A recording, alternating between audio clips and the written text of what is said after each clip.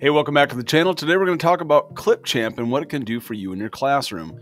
Now, I've been using clipchamp for some time now, and I can tell you that it is quite a workhorse in everything that I want it to do. Especially for an online video editor, it's completely surpasses my expectations of what I had at first. There is a desktop version of it. However, with our setup with the state and our domain, it doesn't quite work quite yet with that. Meaning that if I go into my email and I click on the app chooser up here, I've got a ton of different programs I can use, like Flipgrid, Stream, which are great programs for video creation and editing. However, it doesn't include clipchamp yet. That being said, it's very easy to start an account. I'm going to click on sign in.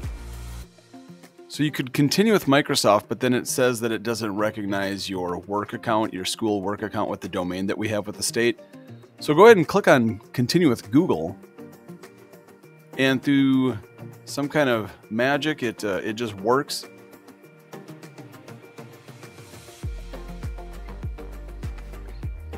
And action, here we go. Here you can see I've got several videos that I've created already using this. And what I've already learned quickly is that, hey, create a template of things that I use constantly, like my intro, my video, or my audio that I use for there. And then I can simply copy that, make a copy of it, and then edit that portion. And here I've got a video on using clipchamp. And you can see in here that there's recording and creation tools in here. You've got a full content library of audio and visuals that you can incorporate.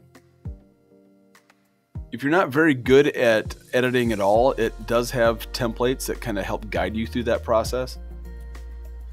Here I've got text that I can add to here, transitions, and I'm not going to get into the brand kit, but apparently there's a brand kit. The amount of granularity that you have for editing your videos and elements within the video is absolutely stunning. On the right hand side here, I've got different items that I can customize, such as fading video and audio in and out, different effects, adjusting colors, speed, transitions, and then adding extra colors on top of that. When I'm all said and done, I can quickly click on export, and then I can choose what video qualities I have. Now, it doesn't let me export in 4K, but I do get 1080, and that for me right there is good enough.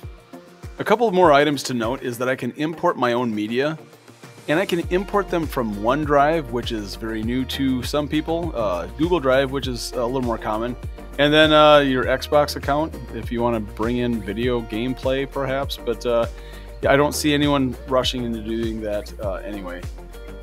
More importantly, you can go into Browse Files and pick them from your own computer. So if you have something just on a jump drive or something local on your computer, then you can upload that to the web. And that's it. If you have any further questions, make sure you reach out to me. Please hit the thumbs up down below to like this video. Please consider subscribing to my channel and hit the notification bell. That way when new content's pushed out, you'll be the first to know. Thanks so much for watching and have a great rest of the day.